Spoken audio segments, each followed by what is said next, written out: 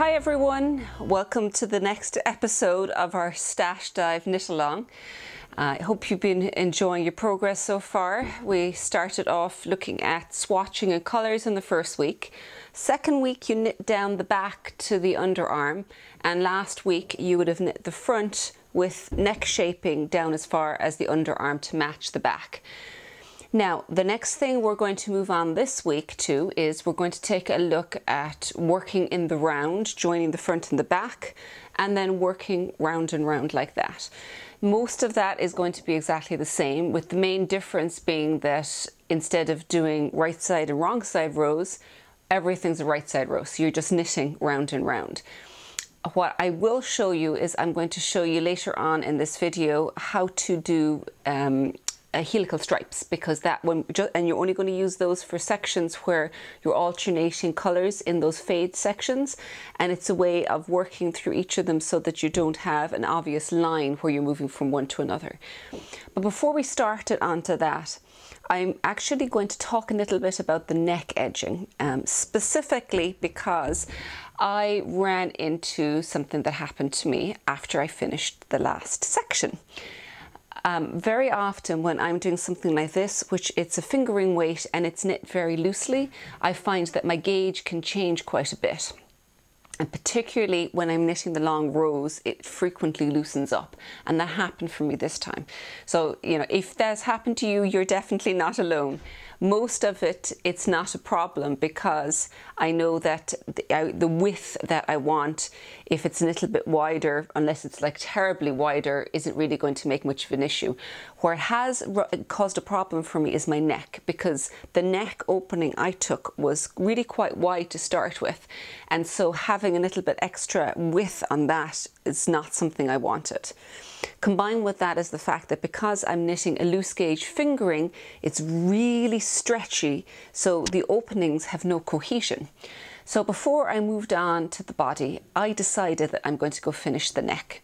Now, there's a couple of things I'm going to try to give myself a kind of a firmer edge to the neck, which I think will help it hold its shape, which means that the fabric itself can be loose, but my edging can have a little bit more cohesiveness to it. So what I'm going to do is I'm going to drop down a needle size. For the main body, I'm using 4mm needle, but for the neck, I'm going to drop down to 3.5mm. So that by itself is going to make the gauge tighter, which will make it firmer. Second thing I'm going to do is I'm going to use the textured yarn. So I'm going to take the this grey, the textured grey, and the very last colour that I was going to do, this dark grey, and I'm going to work those two together for my neck edging. Because it's going to have the two together, it'll make for a thicker fabric, and combined with knitting at a tighter gauge, I think it'll give me a really nice edging. You can use any kind of edging stitch you want, but I'm just going to stick with knit 2, purl 2 for my edging.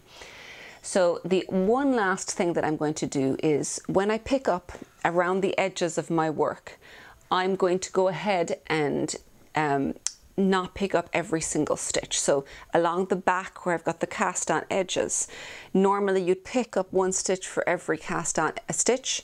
I'm going to go maybe leave every 5th one out. So I'm picking up 4, and then the 5th one I'm skipping over. And for the sides, it's going to be the same as it always would be. So I'm not worrying about the actual number of stitches. When I picked it up, what I did was I was just looking at ratios.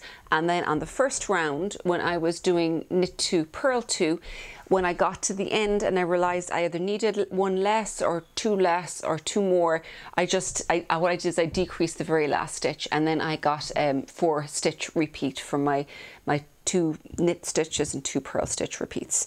So this is my sweater here. Let me hold it up in front. You can see the colors are coming along quite nicely, and I've just picked up those stitches along the edge. Now I'll stick it over here. I put it here underneath the edge of the work.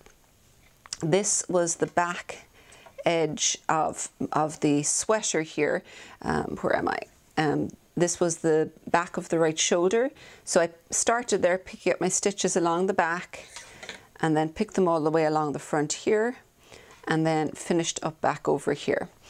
What that is going to do is I'm going to try and knit it nice and tightly and do a nice tight bind off, and bringing it in probably, I'm guessing 2 inches. If it looks like it's going to flare out, you can even add a couple of decreases if you want.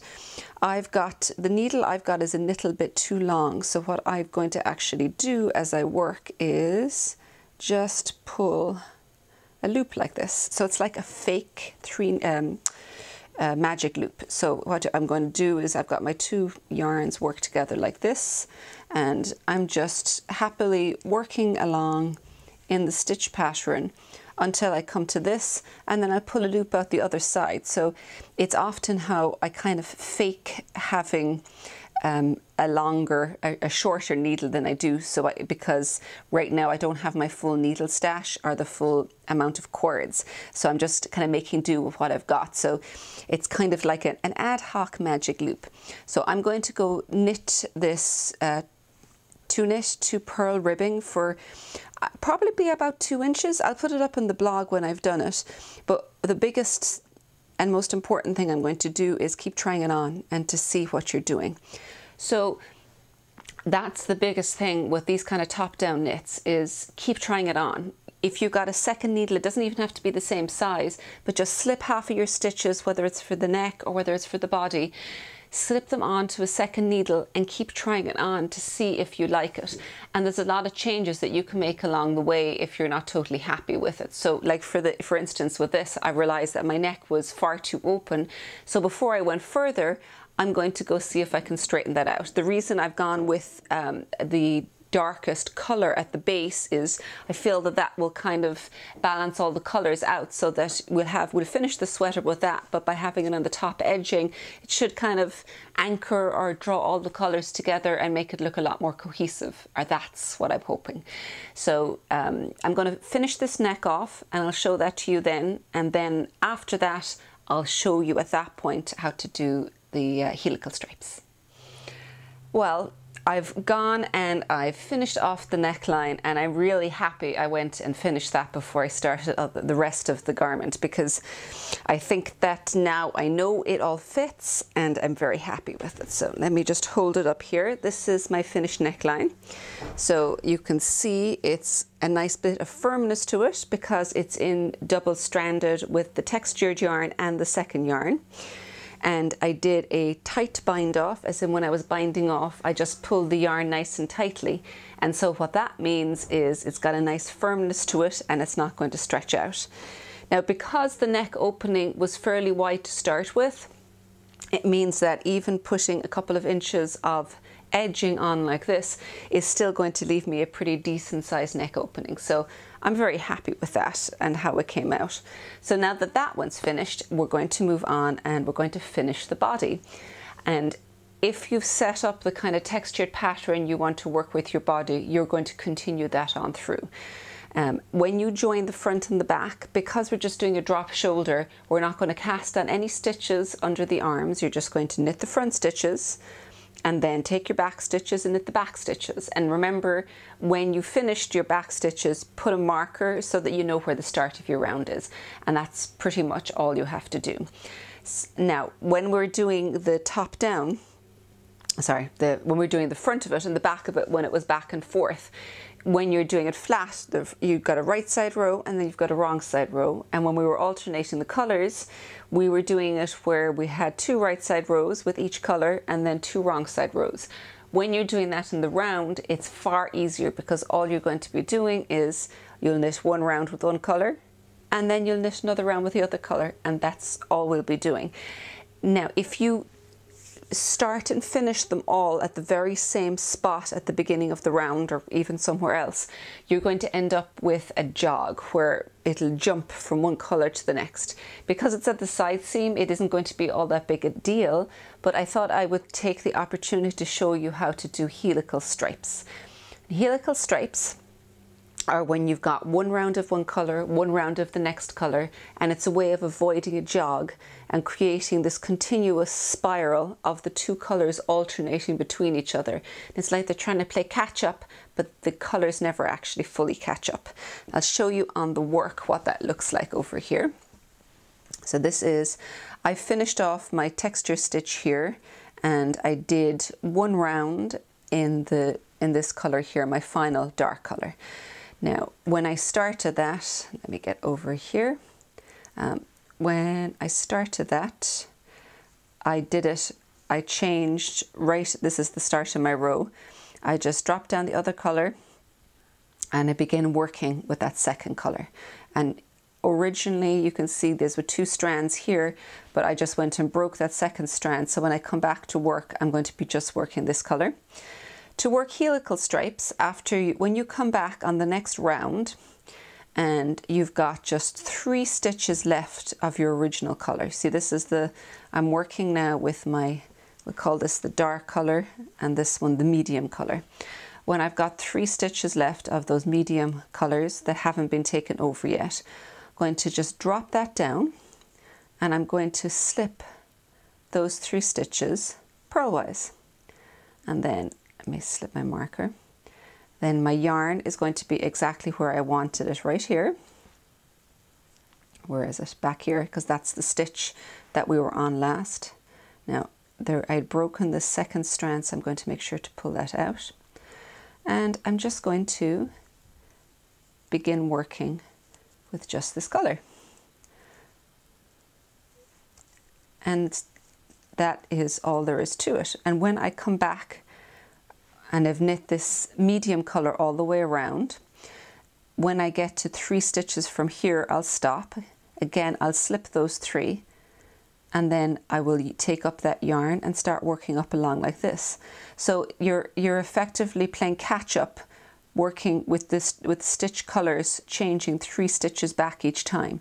But that will mean that you don't get a jog of color, and you also don't have the 2 yarns twisting on top of each other as you go up. And there's one other technique I want to show you here that I use a lot. I'm going to undo a couple of stitches here. When you've got a second yarn that you've broken or you want to weave in, if you take this is the tail of the other yarn that I'm trying to work in. So I'm going to bring that over to the left. This can be done if you're a continental knitter as well, but it just requires that you kind of hold 2 yarns with the left hand. So I'm going to go and as if I'm going to knit the stitch, and then this is the tail that I want to hide. It's a bit like weaving in stranded colour work floats when you're working, if you've done that before. Then I'm going to go knit it while holding that other colour out and then drop it down. So that's 1 stitch, and then you keep it down and you knit the next stitch. The stitch after that, you lift it up, and then the stitch after that, you bring it down. And you just keep alternating back and forth like that. Let me show you here what my colour stripes look like. So I started off with the 1 inch of this. It looks a bit deeper because you're looking at the short rows here, but this is the 1 inch here, 1 inch here, 2 inches, 1 inch. This was my 1 inch that was meant to be 1 inch but got a little bit longer. And then I move in of the 2 alternating between them. Then this is colour number 2. 1 inch of that, 1 inch textured, 2 inches of this, 1 inch with the texture, and now I'm going to repeat that pattern down there. Now, you're not going to necessarily be using the same kind of alternating of colours and stitch patterns, but if you can, just pick the pattern or the kind of repetitiveness that you want to work with and keep going with that through all the different colours. I quite like the way it came out, taking the bottom colour up for the neckline, but what you use for the neckline may actually depend on what you have the most yarn of, because if you have an awful lot of extra yarn in one particular colour, then you might opt to use that for your edging or maybe for your ribbing as well. Now, as I'm working down, the last thing to think about is both the length and also how it's going to be finished. For the length, I think I'm probably going to stick with around about the 17 inches measured from the side where there's no short rows right at the edge going down. But before I finally decide on that, I will make sure that I try it on. Put some of the stitches on a second needle and I'll try it on and make sure that it looks the length that I want. And particularly I'll probably try it over what I'm going to wear it, like over some of the tunics and things I'll wear it with, so I can make kind of a better judgment call. And then the very last thing is just the bottom edging. Because I've done a 2x2 edging up here with the double stranded, I think I'm going to finish the bottom of the garment like that. But unlike the neck, I really wanted it pulled in, but I don't really want it pulled very far in at the bottom of the garment. So I'm going to stick with 4mm needles. I'm not going to drop down a needle size for that. And also, when you're binding off of the bottom of something like this, make sure you don't pull it too tightly, because if you pull it tightly, it'll end up puckering in, and you're going to it can mess up the shape of the bottom of the body. So just kind of keep it a nice even bind off, but not too tight would be my suggestion. And I think hopefully by the end of the week I should have this body finished. It takes a lot longer obviously now, because you've got twice as many stitches in one round as you did in the rows back and forth. So it feels like the progress is a little bit slower, but I'm getting there. And it's having these videos really gives me a bit of accountability as well, because I suspect when I'm doing something like this for myself, that if I wasn't doing the videos and sharing my work, I would probably end up not finishing it, and it would get sidelined for another project. But I think I'm going to end up with something that I can wear by the time, within a couple of weeks, because once I've done with the body, we're onto the sleeves and you're kind of on the home stretch then. So make sure you go and share and tag all of your videos again, not videos, your social media posts, Instagram or Facebook or Twitter, with Carol Feller /KAL, and I'll be able to share them and I can see what you're up to. And thanks for coming along on the Stash Dive Knit Along journey with me.